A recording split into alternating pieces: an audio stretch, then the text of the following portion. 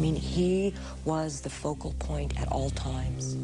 And what seems so amazing is that he somehow, because acid is a very powerful drug, and it's like I would feel like totally out of control, and yet I would watch him and he would seem totally in control.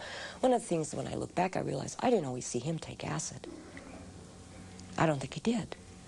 The idea was to get rid of all the conditioning, to die in yourself. So he would hold you up and say something to you. Say, see, I can see your mother on you. It's still the conditioning. You know, you haven't gotten rid of it. You're not dead yet. Sometimes he would reenact the crucifixion when we were on LSD. And it was very realistic. I would die for you. And then the questions would begin, would you die for me? And what was the philosophy that Manson was offering? It had begun with the notion of oneness and the power of love. But over time, it grew steadily more paranoid. The messages to the family grew steadily darker. There was no right or wrong, and life and death were really the same thing. In fact, death could be a welcome step on the way to a better world.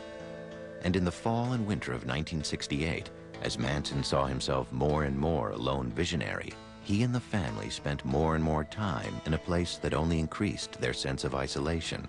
A remote outpost in Death Valley, Barker Ranch. We really weren't in touch. We were allowed to listen to the Beatles and the Moody Blues and Manson's music.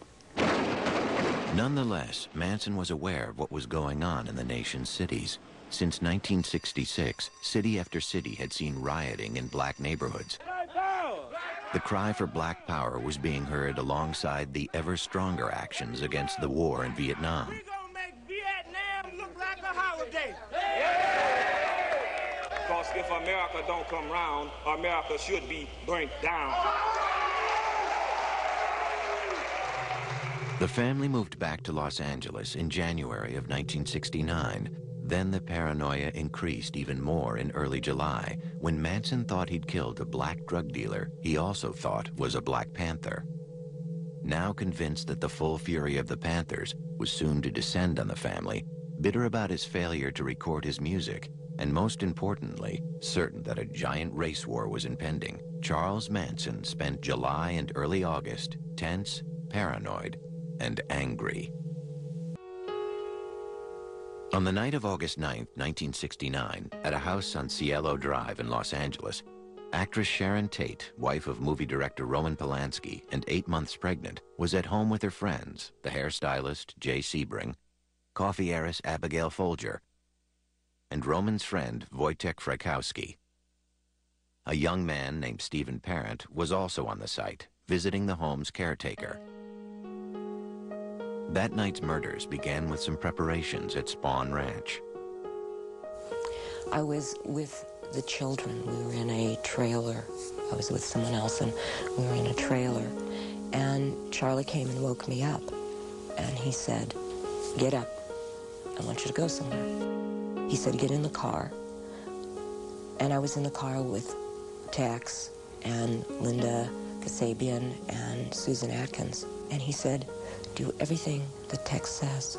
And we were off.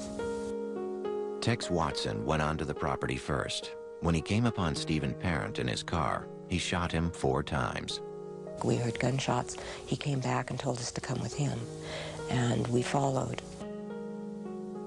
Trying to get into the house, he eventually, I think he went through a window or something, returned to a front door and allowed the rest of us to enter. There was a man that he was dealing with, and I think that was Jay Sebring, I believe.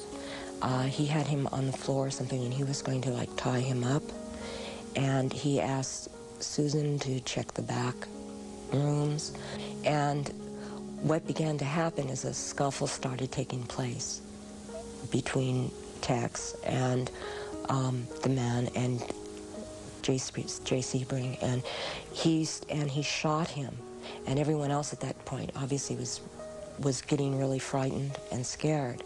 And what eventually took place is that there was an attempt to tie everyone up, and when there was an attempt to tie everyone up, eventually Abigail Folger started to get herself undone, and she took off. I ran after her with an upraised knife, and we went out through a back door out onto the lawn. And I started stabbing her. I ran her down, and I began to stab her. I remember her saying, "I'm already dead." It was Tex Watson who delivered most of the fatal blows at the house that night. We were so locked in, like, it's just like, okay, this must be this, and you just become more in more like a robot, like somehow this must bring it. The scene left behind was grotesque.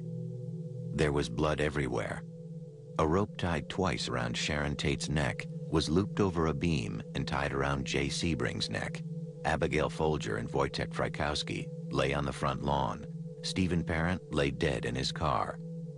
And on the front door in Sharon Tate's blood was the word pig. Besides being shot and bludgeoned, the victims had been stabbed a total of 102 times.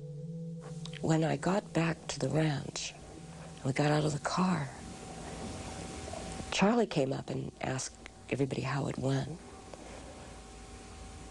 But that was the first time I looked at him and I said, "Charlie, they were so young." And he just said, "Go with Tex." The next night, another attack. This time, it was at the home of grocery company executive Lino LaBianca and his wife Rosemary in a very different section of Los Angeles. Manson knew the house because he'd attended a party at a neighboring home in the past. Along this second night would be Leslie Van Houten, anxious to prove her loyalty to Manson. I knew that people would die. I knew that there would be killing. Manson, Van Houten, Krenwinkel, Watson, Atkins, and Linda Kasabian drove around for a while before they stopped at the LaBianca house. Manson went inside, tied up the LaBiancas, and then left. Pat had a knife. And I tried to hold Mrs. LaBianca down, and I couldn't do it. And Pat went to stab her, and she couldn't do it.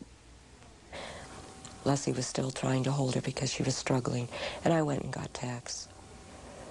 And Tex went into the bedroom, and I stood in the hallway, and I looked into an empty room in the den, and I just stayed there, and I didn't move. And I have no sound memory of Mrs. LaBianca dying. All I remember is staring into that room. And then Tex turned me around and handed me the knife, and he said, "Do something." Because Manson had told him to make sure that all of us got our hands dirty. And I stabbed Mrs. LaBianca in the lower back about 16 times. The scene at the LaBiancas was no less macabre than that at the Tate house. A carving fork protruded from Lino LaBianca's stomach and a knife from his throat. And the word war was carved in his flesh. Mrs. LaBianca was in the bedroom, her head covered by a pillowcase, with a lamp cord tied around her neck. On the walls, written in their blood, were the words, "Death to pigs," and "Rise." And on the refrigerator door, the words, "Helter Skelter." I said, if you're gonna do something, leave something witchy. Just like I would tell you, if you're gonna do something, do it well, and leave something witchy. Leave a sign to let the world know that you were there. Have a good day. The two victims had been stabbed a total of 67 times. Meanwhile, the news of the first night's murders had hit L.A. like an earthquake. There was a terrible fear, a terrible trepidation on the part of the Hollywood community that this killing, this ritualistic killing, had something to do with celebrityism. And so a lot of the high-profile Hollywood stars, apparently Sinatra left town. Tony Bennett was living at the Beverly Hills Hotel in one of the bungalows. He